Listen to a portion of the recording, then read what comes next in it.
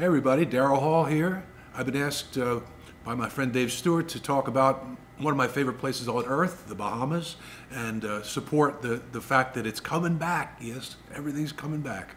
I've been coming to Harbor Island for years and years, both as a resident and as a tourist as well. You know, I've watched it change from being a sleepy small town to an international destination, but at the same time not really changing.